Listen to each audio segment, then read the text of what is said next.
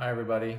I've had many requests asking how do you do a portrait from photographs, and I realize that that's something you all will have to do, and maybe it's the only way you work. I guess to answer the question, how do you do it from photographs? Well, the answer is you work from life as much as you can. You work from the model. And you go back to the plane's head and go back to the timeless geometry and the proportions and the anatomy. And that's the only way you'll have a chance at making a lifelike portrait from a photograph. So it's a little bit counterintuitive. There's no secret to using photographs. Photographs are simply a tool, and that's how you should view them. They're just a tool. They're a reference. Every portrait artist from the dawn of, time has been trying to get the job done, and they used all kinds of tools to get the job done, whether it was measuring or, some painters used like camera obscura, they used grid patterns, whatever they had to do to save time and energy and make a more accurate, more beautiful result. So just view the computer and the camera and the image as just another tool, like one of your sculpture tools. Don't be a slave to it. Instead, you want to be empowered by your knowledge base and your natural talents and your love of people.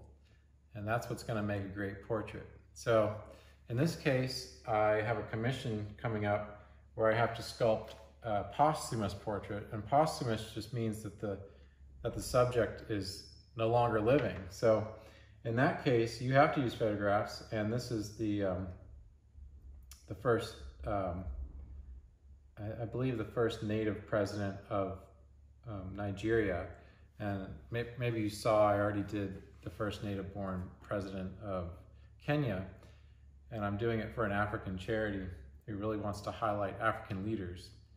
So here I've just, I'm sort of limited to whatever's online. So I did a quick Google search of his name, and then I, clicked images. And, in this case, this man's been dead for quite a while, and the images that they want to use are when he's younger. So I'm even more limited. That you could look at that as being a frustrating thing, or you could look at that as, well, maybe I only have 3 good options here, and that will pretty much determine what I'm going to do. Now, it's up to me how I'm going to arrange the body. I sort of like this position, this action of him. I want to show the drapery. I think that's very Nigerian, that bright white billowy drapery. I like his hat. I may omit the glasses. And then within the face, I'm going to have to decide whether I want a serious expression or a happy expression. So those are the kinds of things I'm considering. The size of this will be under life size. It's already been determined by the client. So that's already determined. And I would say, it's easier perhaps to do a smaller posthumous portrait than a life-size one. That's just my gut on this issue.